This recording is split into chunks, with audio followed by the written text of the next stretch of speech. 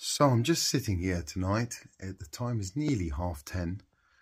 And honestly, I'm just trying to make sense of the sort of world we live in, certainly in the UK. So we've now got a Lib Dem pretty much elected by a few thousand Tories to be the leader of the Tory party and de facto leader of UK, Prime Minister of the UK. He is leading a party which is, to be fair, quite right-wing, but very much committed to Brexit. However, she was a Remainer. We had another person who was elected in this way, which was the Prime Minister before this Prime Minister that we had, Theresa May, who was also elected by the Tory party and was put in power in this way.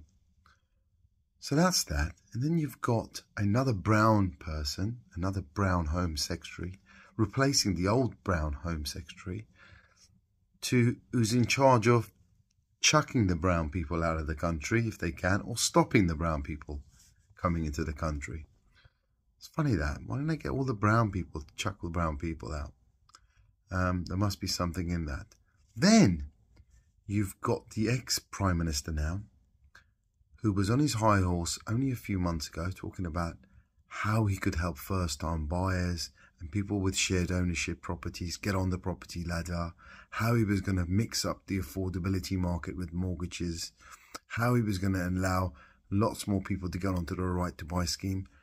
And his farewell speeches in the last couple of days, he's giving advice about buying kettles and how people could save £20, £30 of kettles.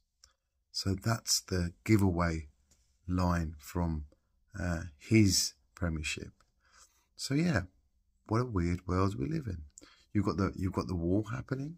God knows what's really going on there. I used to watch The Other Side, but unfortunately I'm not allowed to watch that anymore because they've only trying to give you one side of the story. I'm not saying the side of the story that we're seeing is wrong, but it would be nice to be given the opportunity to at least look at both sides of the picture for all things.